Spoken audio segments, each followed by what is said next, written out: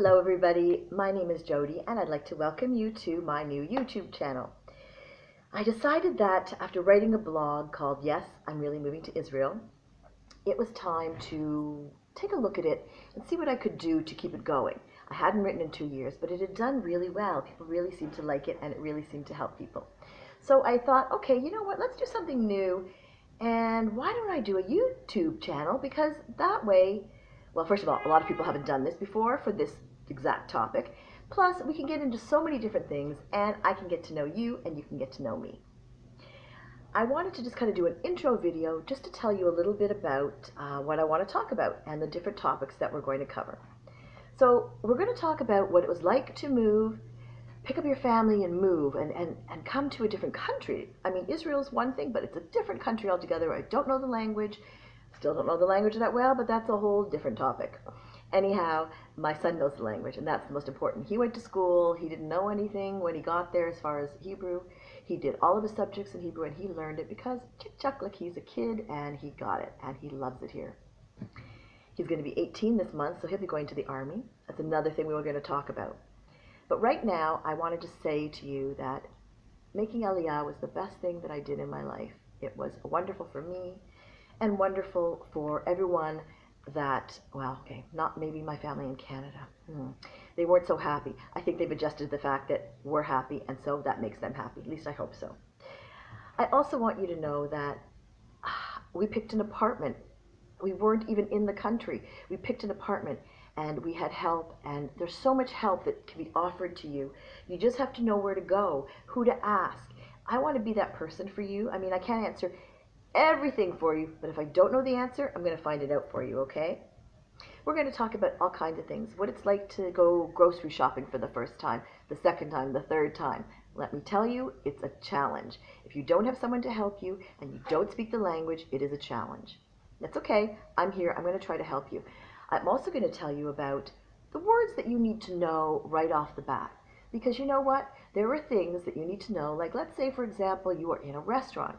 You order, everything's good, you found some way to communicate with the waiter, and you're having food, you're finished, and now in North America, we know, you know what?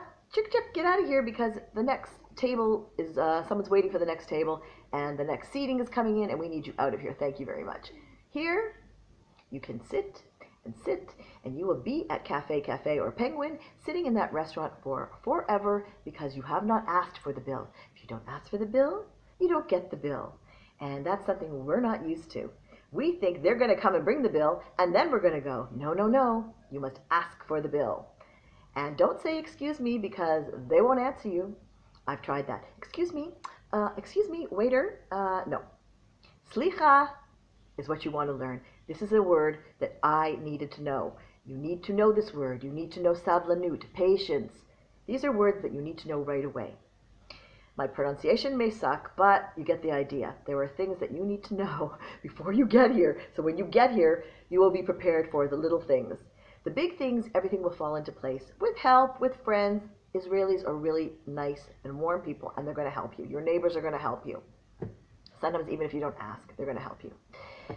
Okay, so moving on, because I don't want to leave this video as being a really long video, just an intro. We're going to talk about things like cosmetic products. Women, when you get here, before you come, make sure you buy waterproof mascara and extra to sell it to your friends or give it to your friends, because, I don't know, I like to swim in the sea every day, but somehow waterproof mascara seems to escape the Israelis. It's not really good. It's not really waterproof, and it's a lot of money. We know we can walk into any drugstore in North America, pick up a waterproof mascara in the dollar store. No, can't do it here, and can't even do it for $20. Maybe $40 or $50, and you're talking about a huge amount of shekels. Yes, that's how much it costs sometimes to get waterproof mascara. Okay, that's not everything. You can get creams and Dead Sea stuff here way cheaper than you can in North America, and so we are surrounded and lucky to have that kind of thing. But the type of things that you and I look for on an everyday basis that we want to just walk into a store and get, and it's not expensive, I'm going to teach you. We're going to learn together, because you're going to ask me questions. You're going to say to me, Jody, what did you do when you needed this? Where did you find such and such? Okay, another thing I learned was when we first got here, so much paperwork, right? Tons of paperwork. Well, if you don't have someone to guide you, which bank to go to, things like that, you don't know. You end up in some big bank, swallowed up. You need to find a small bank that's close to you, that they care about you, that they speak a little English. Always make sure there's an English speaker there that wants to speak English, okay? Because the hi, oh, welcome, welcome, you're going to do so well is great if they follow through with it. After they signed you up, it may not follow through. All of a sudden, they forget that they spoke English. But that's not in all cases. That's a very rare percentage of people. Most people want to speak English, and sometimes it's detrimental because when you are learning a language and you want to speak it, let me tell you, the minute I open my mouth and I say one word, one little word, they know I'm an English speaker, so they start to speak to me in English. This makes it really hard to learn the language. Besides that, I've worked only in organizations that are English speakers, mostly, spoken to English speakers as my friends. Then I try to speak Hebrew, and right away they answer me in English because they want to use their English, which is great. Let's teach each other, but please let me speak Hebrew and fumble through until I get it right. Anyhow, we'll do that. I'll help you. Opan will help you. I'll tell you about Opan and what that was like, how I kind of didn't finish it, but it's a whole other story. Twice I didn't finish it, but things got in the way. What can I do? I figure I'm going to be here for the rest of my life. I'm going to learn Hebrew eventually, right?